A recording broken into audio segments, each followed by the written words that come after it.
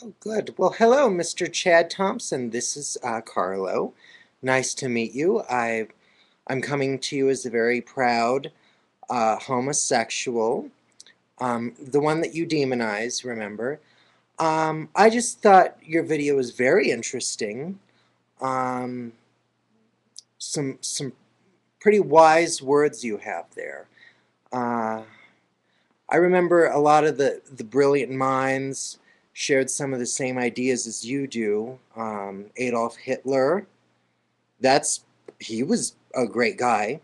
You know, he did horrible experiments on homosexuals, and I think you're basically putting forth the same message that he was. But I guess that's okay with you because the Bible says so. Just like the Bible says plenty of other logical things, plenty of things that make perfect sense in what century are we in now? The 21st. Like Noah's Ark. That could have happened. Sure. Uh, didn't some guy get eaten by a fish? Who? Jonah? He lived in a fish or something. That happens all the time. I hear about it on the news all the time. And I read this really good book by Sam Harris. It's called Letters to a Christian Nation.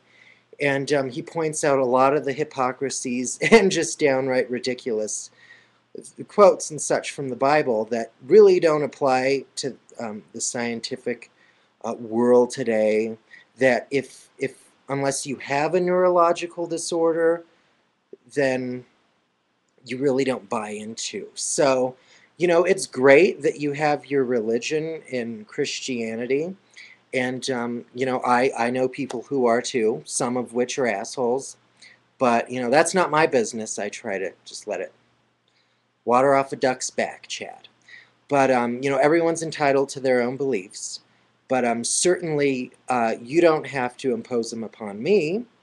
I notice that a lot of Christianity's rules and everything sort of bleed over into the public sector when you have gay adoption banned in Arkansas, or you have Reverend Ted Haggard, wonderful man, who helped impose a ban on gay marriage in the state of Colorado, which I can only actually get married in Massachusetts. Um, the comedian Wanda Sykes said, you know, if you don't agree with gay marriage, then don't get married to someone of the same sex. I thought that was interesting. Don't do that, because I would like to get married someday, but hey, you know what? I can't. So thanks a lot for that.